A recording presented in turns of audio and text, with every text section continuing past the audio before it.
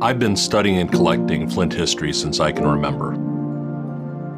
All of these items tell a piece of the story, and it's only when you put them together that you understand the big picture of what happened here, from a simple two-wheeled carriage into what became the largest industrial company in the entire world. And that story starts with Factory One.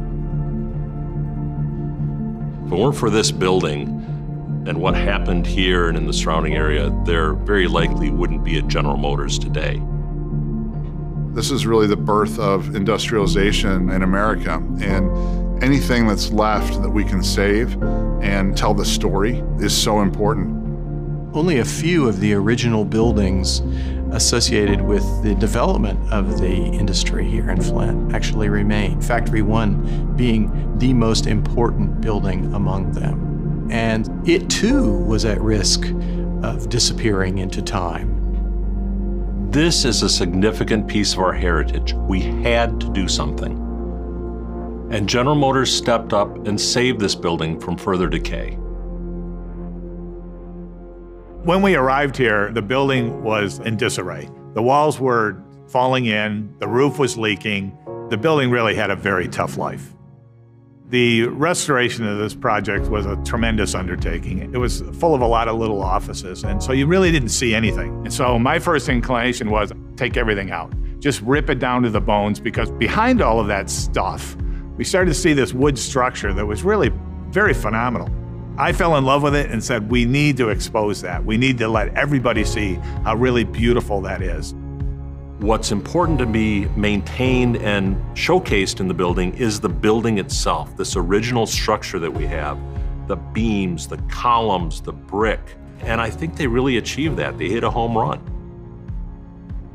When we learned that the Factory One had been purchased by General Motors, I called Mark Royce. He was very gracious, took my call, and I said, I've got an idea.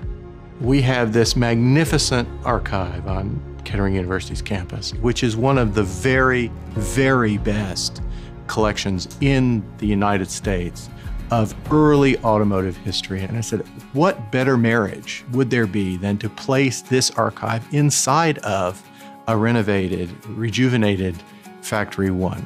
For many of these items, it's almost like coming home. And I was very pleased that Mark was so receptive to the idea and actually made it happen. You know, this is going to be a showpiece for innovation and what really went on in this area around the industry and the transformation of the industry, frankly. The archive will give us a roadmap of what that transformation looked like and when it happened and how difficult or easy it was in some cases, and how innovation and technology led the way. The archive has to be more than just a storage facility, more than just a vault. It has to be a place of learning. It creates a location in Flint where not just academic researchers coming to a university can access the collection, but also people from the community. We're creating the next generation of entrepreneurs, innovators, and world leaders. And I can't imagine a student not being excited to know that they're in the environment, the same environment that launched the global auto industry. It really is a privilege to have access to such a comprehensive archive and see firsthand what the automotive industry looked like when it was just beginning to come into its own.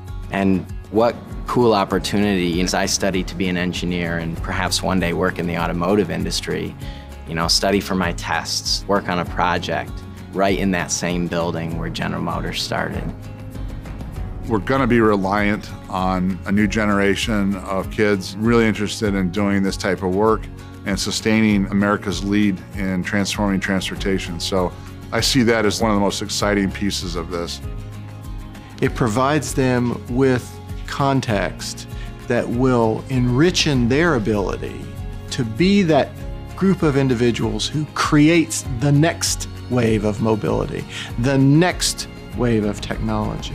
And that's the purpose of this archive and the purpose of Factory One.